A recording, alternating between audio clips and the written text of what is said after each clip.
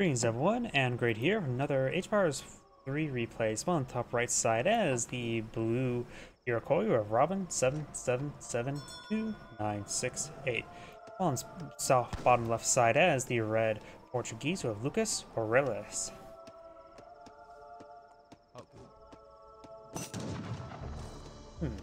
I wonder if the Portuguese player will go for Federitas. The last time I cast a Portuguese player, he did not go for Federitas, or he even had the card available to him. And blue is Muses Travis is going for the dock, and he's going to eye for some fishing boats. Huh. Having Iroquois player having access to that initial Travis allows you to play a dock near instantaneously, which could give you access to a nice little boom early on if you guys go for fish. He's going heavy on wood. He's going and spend Festin's initial food onto his villagers, of course, but he's going straight into fishing boats. Fishing boats do cost 70 wood each, so he does have a nice reserve here. He could perhaps peel off some of his villagers onto food, which he is eyeing to do that now. He's just going for a wave of 3. He has a calculator. He's going for 3 fishing boats. And I remember doing calculations in the previous game for fish. Let's see if how well I can do it this game. As you can see in the map, there's 1, 2, 3, 4, 5, 6, 7, 8, 9, 10, 11, 12, 13, 14, 15. If that's just a single.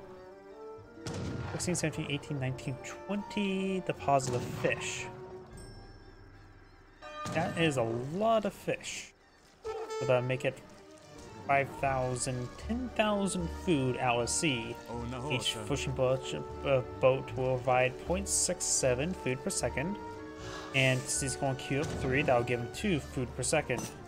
And that will give him approximately 5,000 seconds worth of food, which is pretty good. That would be approximately how many minutes? So 5,000 zeros, so 500 divided by 6. If it was 600, it would be 100 minutes worth of food, but it's 5,000. So rough. Don't feel like doing that math. In other words, he probably has well over at least 1 hour's worth of food right now with 3 fishing boats. You can actually put quite a bit of fishing boats in here. It'd be plenty. I would say try to eye for maybe no more than 30 minutes worth of food. So let's see, 10 fishing boats would probably be a good number.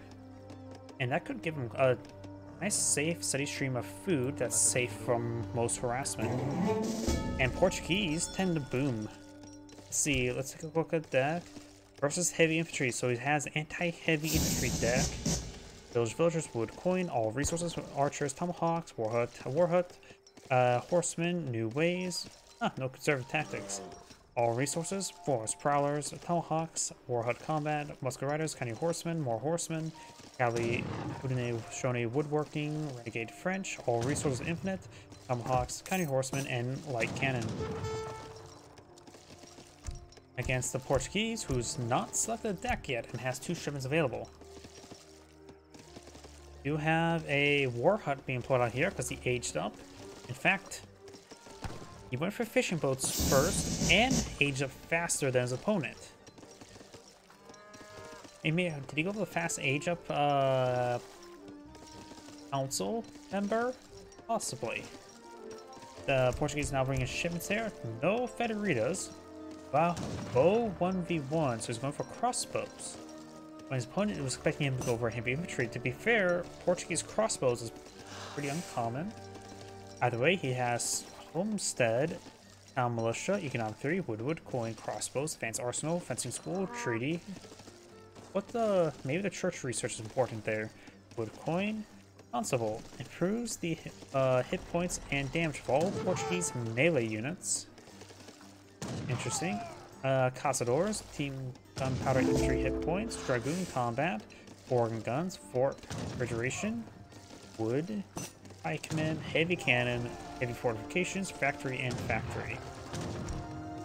I guess whatever affects the church would potentially provide him the crossbow research. Horseman does go down there. This villager does get out there. Both centers are firing. Nope, this one's not firing. Only this one. Does go and throw some villagers in the other town center so it gets firing. Has a shipment of coin on the field, going with a shipment of wood, so he has quite a bit of crates he needs to unpack. This lady will go down.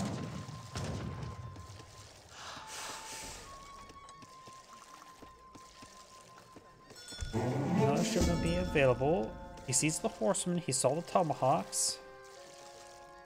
I'm going for crossbows would be good versus the tomahawks, but not as if for versus the horseman. He doesn't have barracks on the field.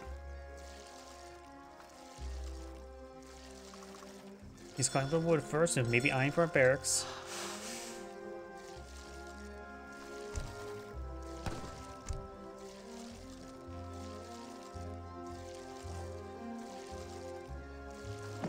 And now, yep, he does have all his resources collected on up. He needs a bit more food to get the age up.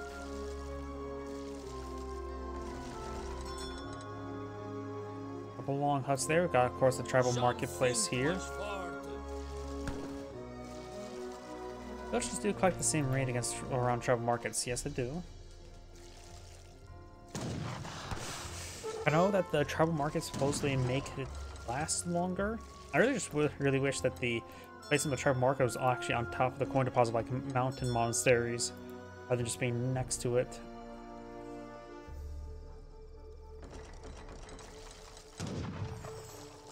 This also is free.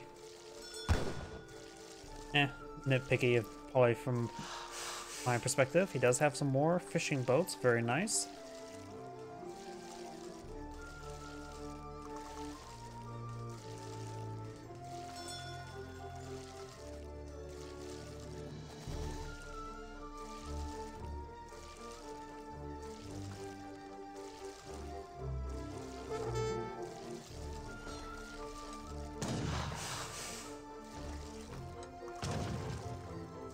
And the horseman does fall back there. Oh yeah, this map does also have natural salt mines, which they do have great gold storage, coin storage, 10,000 coin. Has a gold down there, and more gold down there. House goes down. Search has been completed. He's now going for the Exile Prince. And over here we do have the Wise Woman, so both of them aging up to relatively the same time. The Iroquois have 32 villagers. The Portuguese have 26. Overall, blue is dictating the course of this game.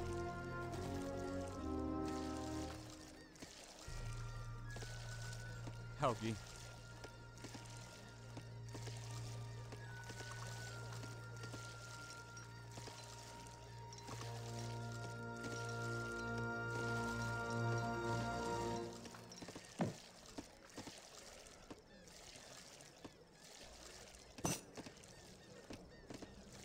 Now the Portuguese players advance next age. The Iroquois eyeing for guild nets, making his fishing boats a little bit better. We do have a fort wagon now being pulled up by the Portuguese, eyeing for some defense, not eyeing for the organ guns. He's fighting against cavalry, so it's probably better to go for the fort. Local kitty cats will be going on down.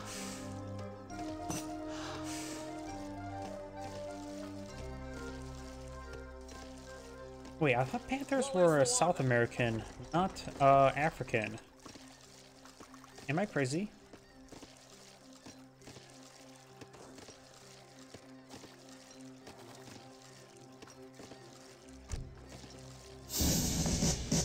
All resource crate. And of course more villagers. Efficient boats incomes now to 0.77. And now the fort is going on up. The third town center is now going on up for as well. Has he got the church improvement? No, he's not. He's going for a shipment of coin. He may be eyeing for fast imperial, or not imperial age, industrial age.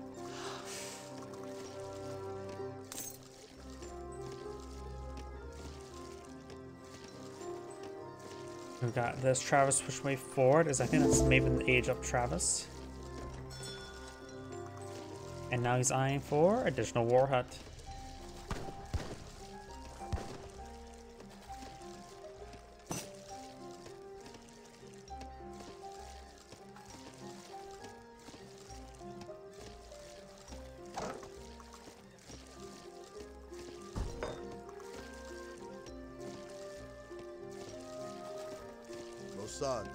Force them push way forward. They will find the fort.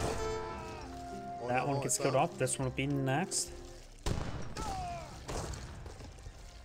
Over fort there. A handful of tomahawks will not be adequate. We've got the Iroquois player aging up. Going for light cannon will be very useful. Got the church. And now going for the tycoon. Tycoon will give him some coin. And over here we do have the warrior, which is what? War huts? A good number of war huts wouldn't be half bad.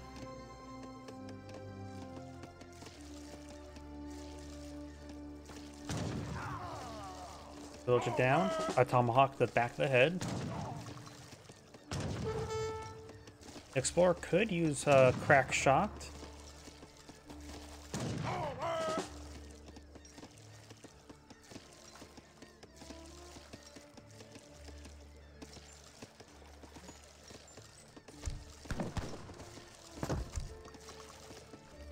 Portuguese not going for a very good coat. Probably should have gotten that a little bit sooner to get the villagers a bit more healthy. Travis here. He's not bringing shipment of light cannon or siege workshop. Very nice. I guess that wasn't the warrior doesn't do something different for the Iroquois doesn't give you war hut Travis, because after all you got the Travis caravan heirs. By the way, he will have access to some light cannon, in my opinion, one of the best siege units in the entire game.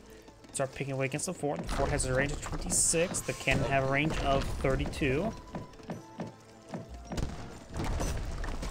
There's Age Up to give him another covered wagon. He can perhaps bring in a massive wave of militia in order to help overrun his opponent.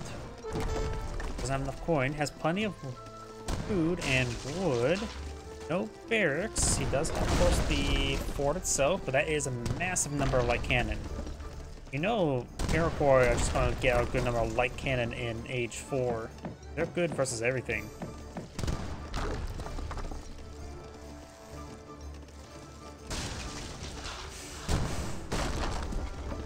And now we do have whatever this is, Pornsakia. I don't know what that is. May have cost quite a bit of food. Villagers getting hit by the leather cannons or light cannons. Looks like the villagers maybe they're not trying to stamp the cannon. That may have been given a shipment of wood for that church improvement. But that was definitely researched in. And now we do have Order of the Tower and the Sword. I'm not familiar what that one is. We got another. Oh, we got another town center down here. And I do hear. Oh, we got Order Knights. There are ranged light cavalry, dragoon variants. Do have pretty good damage, and not many negative multipliers there. Tomahawks may just want to go and order attack and melee. They do have decent health. He is going to kill off all the heavy cannon there, but that's... Oh no, he does not kill off on the light cannons. The town center does do less damage versus artillery as well. But all that for a single church improvement was not enough. Going for a heavy cannon now, trying to go for a pair of barracks. He has plenty of wood. So I'm not so sure what he's planning to do. He needs more food. Villagers trying to collect some more food, but he won't be able to. The horsemen will rip them apart. The militia that'll pull them out. Yeah, I think the Portuguese put too many eggs in one basket and was not successful. Stable, mill. I'm gonna collect these berry bushes. Be better than being dead. Probably go inside that town center.